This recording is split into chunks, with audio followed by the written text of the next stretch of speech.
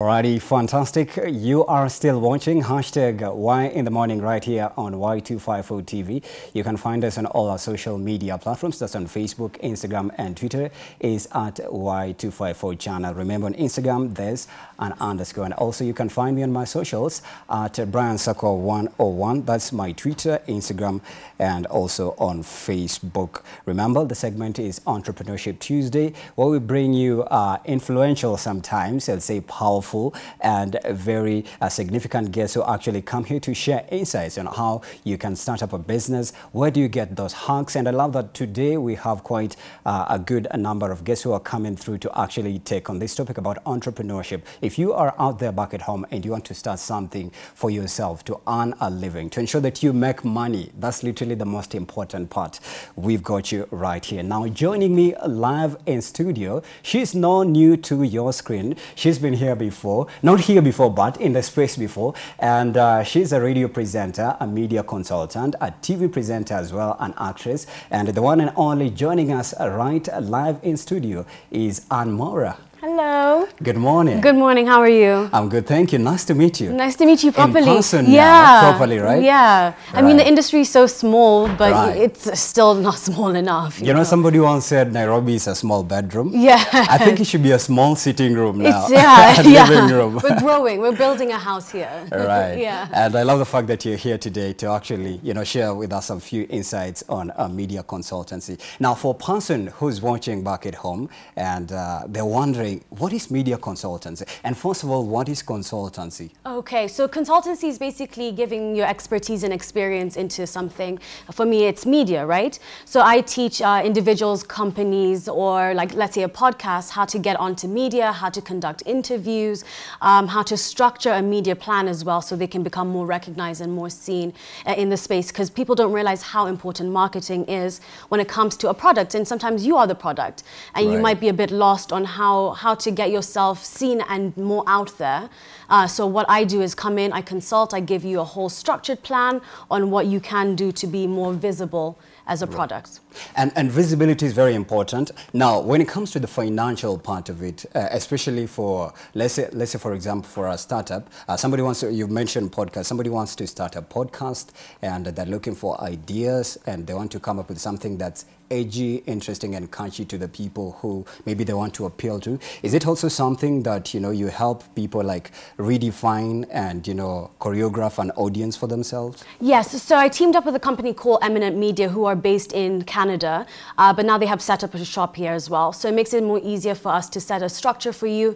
It's on a different case-by-case basis. So let's say if you're starting a podcast and you're KBC, I'm not going to charge you the same thing, but right. I will teach you some financial literacy on like, this is how much you need to invest into this company. And then they also now will help you with the back end of that on how to make a website, how to have a financial structure and all of that. So they even put you in financial courses as well. Right. People don't realize like there's a lot of free courses in LinkedIn right, that LinkedIn, you might not know about. So they normally set a structure for you, like a little course that helps you get started and get going. Yeah, I love the fact that, it includes financial literacy, which is like, one of the biggest items when you're setting something for yourself, especially that you want, to be visible out there to the people. Now, when it comes to financial or to the finances, are there some of the things maybe that, a person should consider before even they seek maybe your services? You mentioned Eminent. Are there things, maybe it's like a package or something? So with Eminent Media, they now will do a case-by-case basis as well. So sometimes, let's say if you are a bigger media house, or let's say if you're a restaurant or a bigger company, then yes, they will charge you. If you're starting out or you individually are the product that you want to be more put out there, then they create a foundation for you to be able to get started, because you can sometimes start for free. You just need your phone and great content or something you need to be doing, right? So what they do is now work with you to see how you can get your footing, and then from there they'll start to charge you once your footing is in place. Right, interesting. Now I want us to go back to you now personally. Now a little bit of you. I see you interned for Imun, that is in UNESCO, in an understudy for an ICJ judge as a previous MUN delegate in Washington, that is in the United States, The Hague, and Kenya. So would you say, is that what put you on the map towards, you know, that kind of trajectory? Living in States, you also schooled in States and whatnot, right? Yeah, I was in University of Tampa, and when I interned, you know, for the IMUN, and when I did the understudy judge for ICJ, that gave me confidence, because you're in a space with some of the best people in the world, and they have this confidence. So it definitely gave me structure as well, as this confidence that I can do anything and I can try. It also gave me another perspective on how people think. So, I mean, if you have children, I definitely would suggest putting them in like programs like MUN, IMUN. Finding these types of things honestly gives you a better set of confidence in being able to publicly speak as well. You just kind of feel yourself more. Right. You know, you're able to project what you want to say a lot better. So I think these are great platforms that anyone should try out. Right, interesting details right there. Now, when you came back to Kenya, you in your bio is actually checking out, yeah, I'd say maybe in 2018, that's when you like officially got inducted into the Kenyan media space. Yes. And maybe just to ask, are there maybe some of the hits and the misses that you've learned that maybe you as a brand and also as a consultant that you love to come and chip in and help some media stations or media companies to actually, you know, rise up on their feet again, get that good look for themselves and actually appeal to their audience? Yes, I think people need to be okay with failing, right? There's so many failures behind the scenes that people might not have noticed, but you have to be okay with failing. You also have to put your best foot forward. I apply for everything. So yes, in 2018, that's when Capital One competition happened. And when you apply yourself, the only thing that can go wrong is you get a no this time.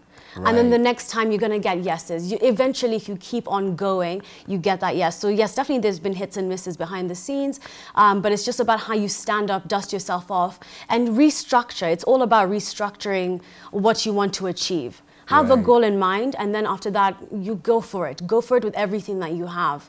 And that would be one of my best advices to anybody. Right. Yeah. You mentioned NOS, you know, for somebody who's starting out there back at home and they want to venture into radio, not even as a host, of course, but maybe you just want to own, like you mentioned podcast as well, and you're trying to reach out to some of these, you know, media managers, these media owners, some of these media, let's call them media Marvel, because I'll say you're a media Marvel as well. Thank you. If somebody is trying to reach out to maybe a person to actually put them on the map when it comes to their brand, how do they go about it? And if they come to you as well as a consultant, how would you help them to get in line? I mean, I would say start by going to my website, www.mwaura.com, and you'll find it very simply. It's under the media consultancy area. Another thing I always suggest is that people need to go onto Instagram, go onto Facebook. Your celebrities are there, media houses are there, and they check their DMs. And if you have a proper structured message of what you want to achieve, then you'd be going so much further than if you just said, hi.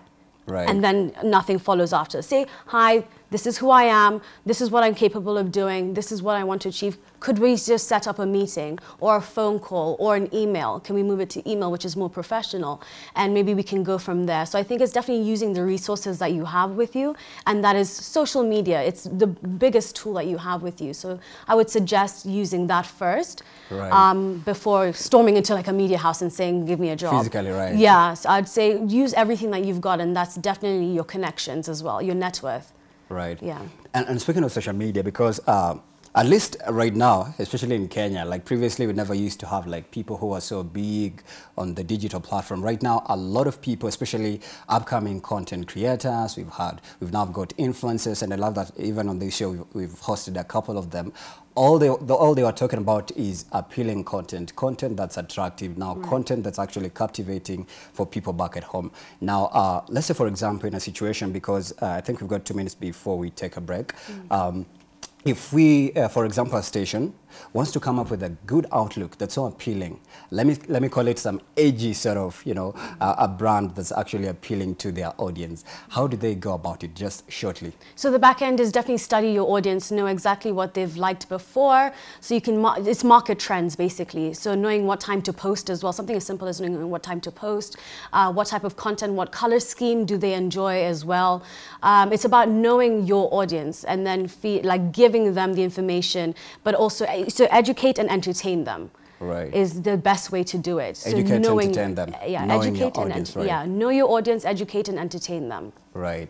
Yeah. And I think on that note, we are taking a short break. When we come back, we have more to actually understand and hear from Anne. She's going to share with us also some of her highs and some of her lows. How did she actually now get so solidified and fortified into the media space and finally get to do media consulting? And also mental health, Manta's mental health. And I love that the previous guest also is here to actually talk about, the importance, of having mental health conversations in workspaces, homes, schools, institutions, personal levels. That one is going to be coming up next after a short break. Continue to interact with us on our social media. Facebook, Instagram, and Twitter is at Y254 channel. My socials is at Brian Soccer 101. Ensure that you keep the hashtag Y in the morning.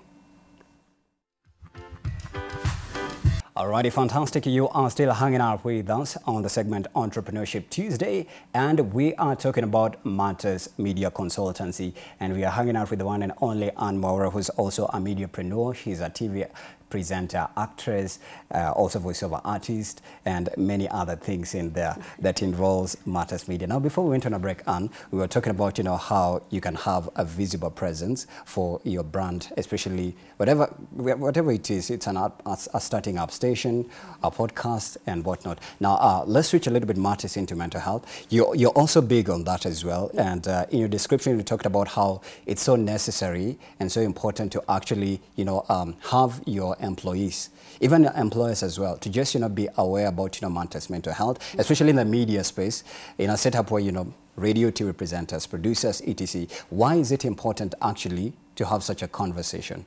Because breaking the stigma, everyone goes through something at some point, and breaking that stigma is so essential to me. I think when it comes to media especially, you're giving a lot of yourself, your personality, daily and constantly. You don't switch off. Like after this, if you go to a restaurant, if you decided to act the fool, then it's going to affect your business. A lot of other businesses don't have that same luxury or detriment as well. So I think mental health, speaking about it, breaking that stigma is so essential to remind yourself that you're not alone in this island.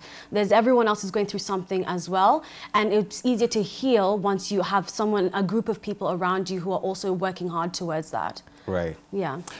Because in Kenya, especially, like I love the fact that, our previous guest, talked about, the way, there's been a high alarm of suicides and, people are not speaking up. Yeah. So for you, you will say you're advocating for people to actually speak up. Yeah. You could speak up in our company, somebody else's company, and they'll be like, nope, you speak up, you are out. Yeah, it's important to break that stigma, and I think it's also, there's lack of tools as well. So people don't know what avenue to speak. So you speak and then what?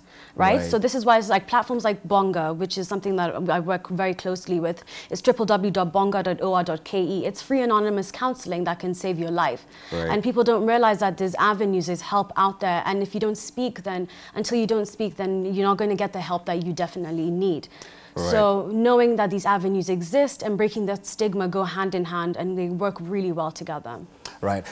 In your agency that you said, it's imminent or eminent? Eminent. Eminent, right. Yeah. You've managed to work with a couple of Hollywood personalities who are still there. How is that experience, and how has it inspired you even to take on this journey of consultancy? It's a lot of pressure. I mean, it's been happening during a pandemic with a lot that was going on behind the scenes as well. So it's a lot of pressure seeing them choose such big names, and then they come to me to work and collaborate together. So I've gotten a lot of advice now, and I'm able to stand my ground. I feel a lot better. So it's been an interesting experience for sure. Right. Yeah. Now now away from that. Now let's come back to media houses or media companies. Do you think that, especially in the Kenya media space, there's enough of advocacy even when it comes to, visibility? The numbers really matter a lot, and I love the fact that you talked about social media. Do you think it's an avenue that's exploited enough to actually just bring out, that excellence in terms of execution, content-wise? You mentioned audience research, etc. I think we're just scratching the surface of it. We're getting there now more and more. I mean, watching amazing content creators creating these amazing advertisements that we never thought was possible, right? We're seeing this happening in real time on different platforms, which is amazing to see. So I think we're just starting on the surface of it. I would love for, how we've made politicians the celebrities in Kenya. I would love to create the media personalities to now become these as big as the politicians that we've created into these celebrities. wise. I think that's when we really hit the mark. Like in America, like in Hollywood, how you hardly know who's in Senate, but you know who Kim Kardashian is, you know. I think it would be nice to switch it around now. Right. Yeah. Now, when it comes to an individual station, they want to actually have these huge numbers on social media. You know, there's others who would come on board and say, hey, please, let's take on an influencer. They'll give us a little bit of, you know, of color, give us that little flavor that we want. Would you advise, especially for somebody who wants quick, let's say quick success in terms of even the visibility of their brand and their company, would you advise them to go for influencers who actually come with the cloud chasing part to actually bring the numbers, or do you tell them to sit down, call a professional, have a strategy, and then you can come up with the final, you know, masterpiece of what you're gonna do? I think having a strategy is the avenue that I definitely go towards, and then having an integration of both people with high following and low, because people don't forget, like, micro influencers have the people. So if you have 5 followers and you can sell 5 t-shirts to them, then you've done that job well. If you have 1 million followers and you can only sell 5 t-shirts, then I mean it doesn't make sense. So having a mix of both is very essential as well. So you get to tap into both markets. You get the information to go out there, but you also get the product to be sold, which is the end of the day, the end goal. Right. And now, content-wise, what do you think should be the direction of our content, especially for radio now? Let's say specifically for radio, because radio is more audio. But now it's the convergence world. It's TV meet radio, radio meet TV. It's now on one platform. You can listen to somebody's show instead, and you're still able to listen to them and watch them as they do their presenter leaks and talk in the studio. Now, in this generation, where we are all about visibility, how do we integrate that and come up with a masterpiece that will actually appeal to your audience as well? I think people have a short attention span, so quick skits as well in between, seeing interaction, seeing the behind the scenes. Information to me is one of my favorite parts of a platform, right? So giving little tips and tricks behind the scenes goes really well hand in hand. While it comes to on-air content, then shifting it to meet your audience, the audience that you definitely know. So if you're talking to 18 to 25, understanding what they're like, or understanding the short skits that they'd want to see, and then integrating that with your social media. So having synergy with every part of what you're doing. So what you sound like on radio needs to look like on social media, it needs to look like, let's say, on TV as well, if you're lucky to be on all the platforms. Right. How important are graphics and color? Because we live in a generation that's so bold. We love color. Everything that's so attractive is actually colorful. How important is it to have color? I'm in a bright pink dress. So, so I think you can see a color is super important to me. I think it just brightens up the mood. And people don't forget that there's a psychology to color as well. There's a reason why certain social media platforms are blue, because it's a calming color. You know, they want you to go there a lot more. So simple things like understanding the psychology of color can go a very, very long way. That's another tip that I think a lot of people need to realize. So it helps with the graphics as well. It helps, you know, if you want a bold statement, you're going to pick these type of colors. If you want a more subdued statement, then you're going to pick these colors. I think it goes a very long way, understanding your color scheme. Right. Now let's go back to you personally. You are redefining yourself. I'll say you're rebranding. Or you, would you say you've already rebranded? I think I'm on the way. You're on the way. Yes. I think it's always, entrepreneurship is always ups and downs, right? Ooh, it's not always smooth sailing. It's really picking yourself up and sometimes falling down. Right. And speaking of that, how important is patience? Even when you're taking on this journey of, you know, you're starting a podcast for yourself, you want it to be visible, you want the numbers out there. How important is it to be patient? Because patience is now, it should be taught in school, because you can get anxious out here trying to look for results. I think it doesn't help seeing other people doing it, and it looks like they're doing it faster, or it looks easier for them. So sometimes even I have to talk myself off the ledge and being like, no, be consistent. You'd rather a good product that takes a long time than something that's rushed. You can do this, you know, it's giving yourself a pep talk. So patience is it's not my strong suit, but I'm working towards being a patient person. I think it should be a pill to be sold at the chemist so that we can go buy and take it on a daily basis. Now, back to you still. For, let's say, your audience, or let's say clients who approach you, what exactly do they, should they rather expect from you? Like, for example, if they're reaching out on different specific needs that they want to actually, you know, solve, what are some of the things that they should get from you? I love that question. So it depends on what you're looking for exactly, and it depends on what type of client you are. So let's say you are an individual, a musician, and you just want more visibility, you want to get yourself onto different media houses or for interviews, then I would ask you come towards me for interview structure and what questions to avoid, what questions to ask, how to conduct yourself during the interview, showing up on time, simple things like that. And then also how to structure a social media post and content schedule. And then the great thing about working with Eminent is, let's say if you are a company that's coming towards us, then they also now come in with a website. They create and design a website for you for an entire year. You have full access to it. You just pay a very small fee.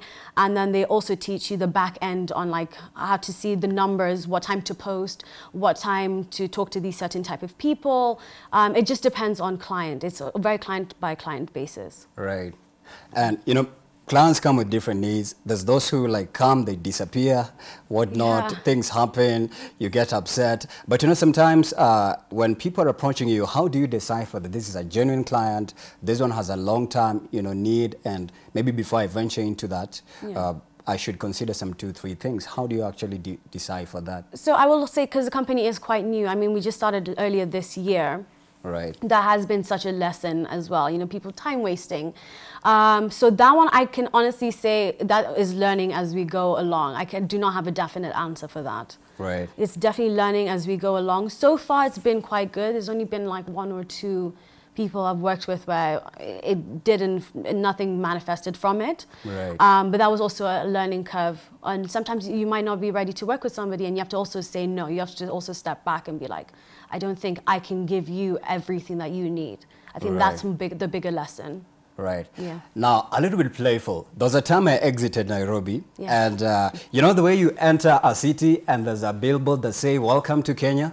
You had a billboard just, I think, in CBD and even just at the entrance to us Nairobi for a very long time with everything that you were doing that time. How did it feel being on a billboard for a very long time at the center of a town? It was amazing. How was the feedback? How were people reacting to you? It was amazing. My show every single time would take a photo. How are you feeling mentally? I was like, this is amazing, and I don't look like that. Most of the time, I didn't look like that. Okay. My hair was like scrunchy. I was like in sweatpants, and I just look at the billboard, and I'm like, wow, this is actually, I've done it. That's been such a goal of mine, and I was so honored to just, oh my gosh, I did it. That's so exciting. It's a great feeling. Right. To have, And how did your family actually take that up, especially your siblings, your dad, your mom? I think they took it more serious. Okay. African parents in media is still quite a niche option. So I think they were like, okay, she's not joking about this. She's going for gold. And they were super proud as well. And my aunties and uncles were super proud. So I was honored, like beyond honored. Wow. And it was nice, the billboard that he's describing, I was with my co-hosts, so it was nice to kind of have my friends there next to me. Right. In that moment. It was nice. I really can't wait to be on a billboard myself. Please, the universe, hear me out. Now, I'm just playing. Hint, hint. Amen. Now, let's talk about matters COVID-19. Of course, when the pandemic struck, a lot of businesses were affected. Others shut down.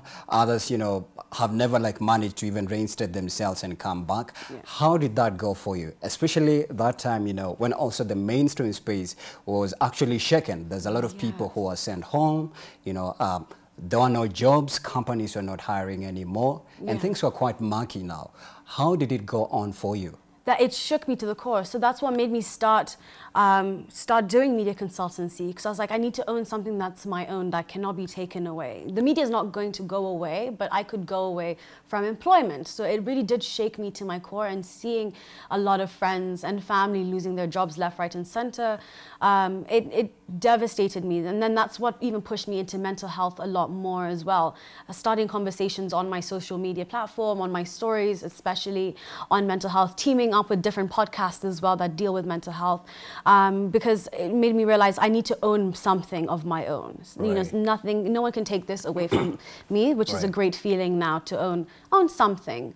Right. And even if you're starting small, just to know that you can do it as well. but it shook me to my core. I think it shook a lot of us to our core. Right. And would you say you've recovered before we get to a quick fire question? Yes, yeah. You've recovered now? Everything is good? Yeah, everything is a lot better. Right. Yeah, definitely. I don't know if it's ever going to be back to normal, but it is better. Yeah. Right.